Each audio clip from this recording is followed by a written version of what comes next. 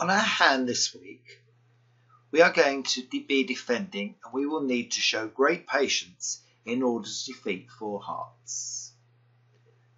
In order to defeat 4 hearts, we decide to lead the top of our Doubleton diamond because partner is marked with some values. We lead a diamond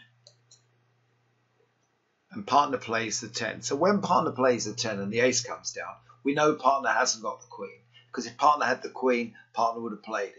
Partner might still have the jack but doesn't have the queen.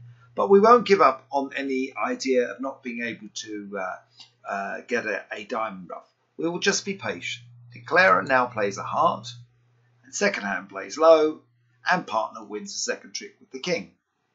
Partner follows our defence, and partner plays back a small diamond. Now that small diamond could very well be a suit preference asking for a club. However, when Declarer plays another heart, we're going to play low again. When Declarer plays another heart, we're going to take the ace and wait to see what partner gives us to tell us what his entry is.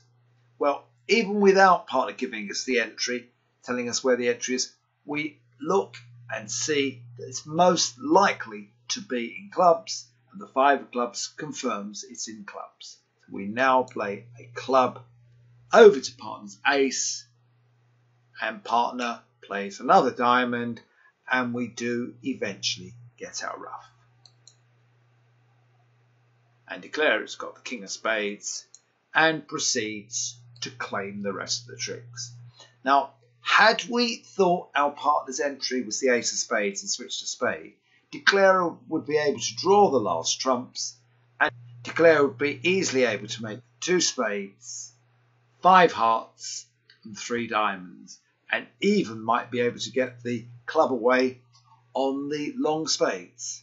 But we persevered, waited for the signal, and we were able to get the ace king of hearts, the ace of clubs, and 1 diamond ruff to defeat the contract by 1.